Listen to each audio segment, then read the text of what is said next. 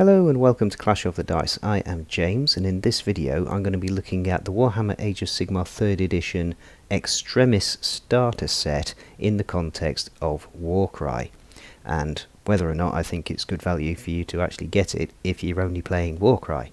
Now, if you haven't seen the Harbinger set that I did a review of in the context of Warcry, you are going to have to check that out, because basically the contents of this box are the same as the Harbinger set in terms of what figures you get. So you get the same Stormcast Eternals and the same Cruel Boys models, and therefore you need the same books, and I talk about all of that in the video that I did for the Harbinger set. So what's the difference between the Harbinger set and the Extremis set? Well, basically it's just the scenery.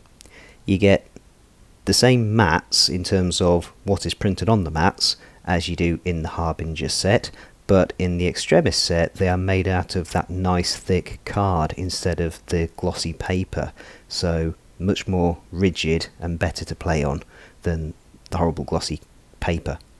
You also get some scenery sprues to make some buildings, and from what I can see, some of them, like that globe type structure, you can only get in this set.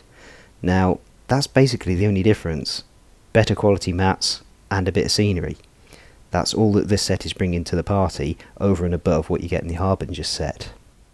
Now, bearing that in mind, and also the fact that this set is a lot more expensive than the Harbinger set, it's almost twice as expensive, is this better value for money than the Harbinger set? And I think I'm going to have to go with no. I think I'm going to say the Harbinger set is the better set, because you can buy the mats separately, which are £35 I believe, and personally I'm not a fan of the scenery you get in this set. I don't think it goes with the mats.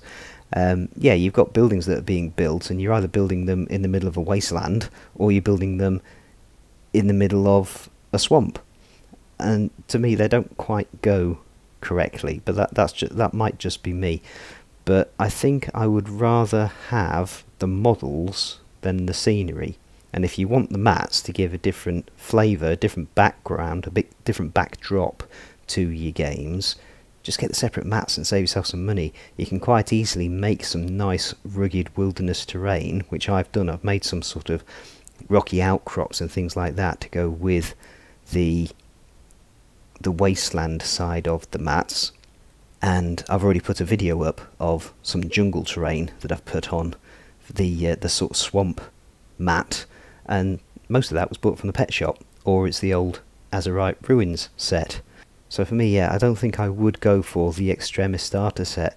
If you were getting the nice big glossy full rulebook, core rulebook for Age of Sigmar, yeah, it might be worth doing that if you also want to get into Age of Sigmar, but you don't. You get this much scaled down core rulebook, which is not the same as the big separate rulebook with all the background lore and all the rest of it in.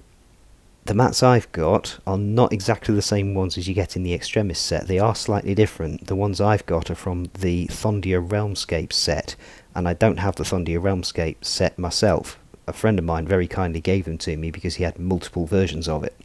So that's why I've got a couple of nice boards for swamplands and for garish wastelands.